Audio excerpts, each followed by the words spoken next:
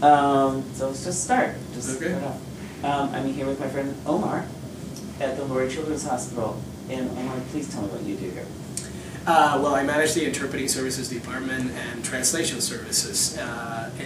Basically what we do is we provide language services to any patient that cannot speak English. That means that obviously I can't speak 200 languages, so what I do is that I hire the people that I need to provide the services. So if it is through our staff interpreters that are mainly all Spanish, because 90% of the work that we do is Spanish, or with the help of agencies, community agencies that have pools of interpreters in various languages. So in-person interpreters, we can bring up to 40 languages to the hospital, like an in-person interpreter, and then we have access to 200 languages if you combine remote interpreting capabilities, which are phone interpretation and video interpretation as well.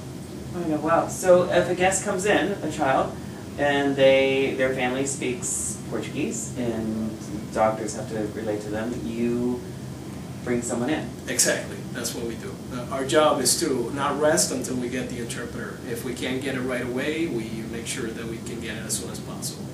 And over the phone, it's like pretty instant. But sometimes we require, it's required to bring a person because it's a more in-depth matter that really could benefit from an in-person, face-to-face discussion. We have grown our reach with video interpreting and phone interpreting as well.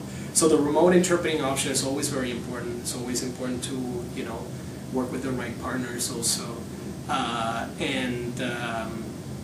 Going back to your question about how long the program has been in place and how long I've been here, the program per se started around '97, and so my predecessor, her name is Wilma Alvarado, and Wilma Alvarado, she has been, she left Children's to become a national figure advocate for interpreting services in healthcare.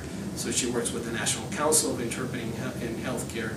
And since she left, I took over in 2004, and I've been here since 2004 trying to, live up to what she created. And now we have made our program grow, like we have doubled the size of the program, and now we have, I think more capacity to help more people.